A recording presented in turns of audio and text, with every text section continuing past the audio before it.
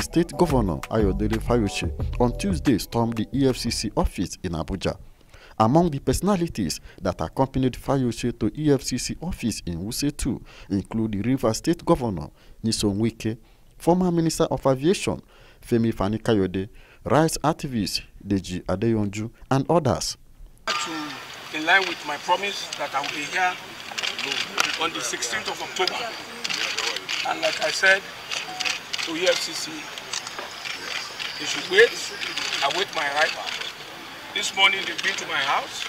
They've condoned up my street, which I feel personally is unnecessary, is unwarranted. When the man says he's coming, Nigerians should be given the benefit of the doubt.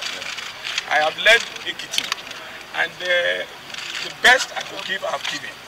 Therefore, every question, whatever they need to ask today, I would be able to respond. I believe that the EFCC should know as well.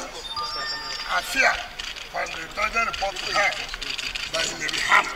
But then Nigerians know that he came by himself to EFCC without anybody harassing him. So that's why I brought him here today.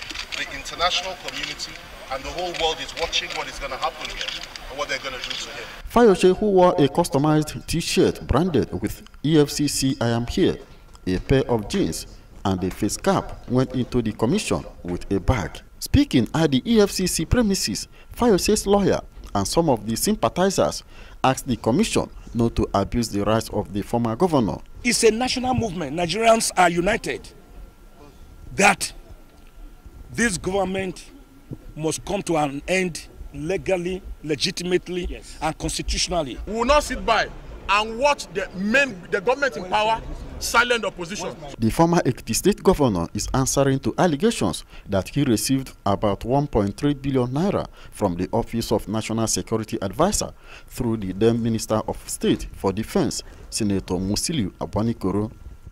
Basil Okafor, Core TV News, Abuja.